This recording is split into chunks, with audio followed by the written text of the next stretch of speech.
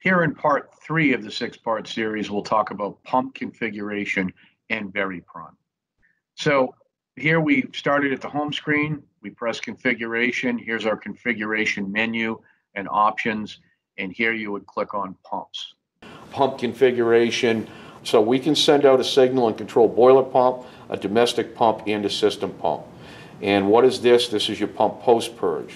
But before we get into that, it's defaulted for auto. So we can choose the boiler pump in the automatic position or always on. Let's say we had an outdoor application for the boiler pump, or a boiler was outdoor and we needed to make sure we kept the system running due to some cold conditions. You can choose off during domestic mode, so it gives you all kinds of options here. I'm just going to go back to auto. And the boiler pump post circulation is defaulted for 60 seconds. This is in seconds. We have up to 600 seconds. I would not go any less than 60 seconds. Keep in mind, if we have a boiler in operation and we shut off in the TT call, we do not want to shut off the pump at the same time. You want to make sure you have some type of pump post-purge that'll keep that pump running, in this example, for 60 seconds just to dissipate the heat.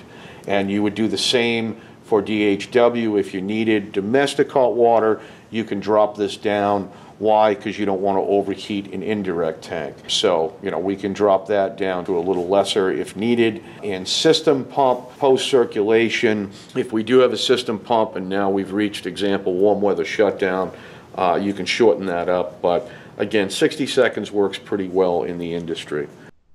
So the next we'll talk about is VariPrime and understanding VariPrime. So Laars Linc, or Laars controls, monitor the inlet sensor and outlet sensor of the boilers. And there we're looking at a delta T. And you would choose the delta T. Example, a 20 degree or 30 degree delta T. And what we can do here is have a variable speed pump for the boiler pump. And as the firing rate changes and we're modulating and we're looking at our delta T, we'll send off a signal to a variable speed pump to maintain whatever desired delta T you choose. And that signal that can be sent out to that variable speed pump can either be a 4 to 20 milliamp or 0 to 10 volt DC. So you choose that. And this works with any manufacturer's pump, providing it's a variable speed pump. So the next thing I'm going to talk about is VariPrime. First about is the delta T. On this product, it's defaulted for 20 degree delta T. The example we used earlier of 30 degree delta T, you can come in, back that out, and type in 30 degree delta T. Hit the enter button. It's going to prompt you. You sure you want to make this change, and click OK. Now there are a couple other things I want to talk about here is the on delay. So the on delay is defaulted for 60 seconds.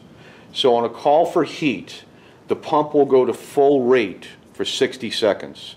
That way it gives the boiler time to modulate down, light off, and run smooth.